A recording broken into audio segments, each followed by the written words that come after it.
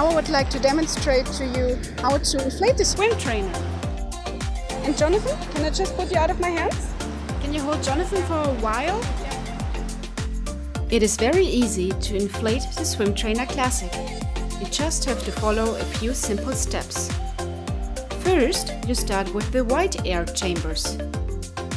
Number 1 is the valve of the safety belt. Number 2 is the stomach part.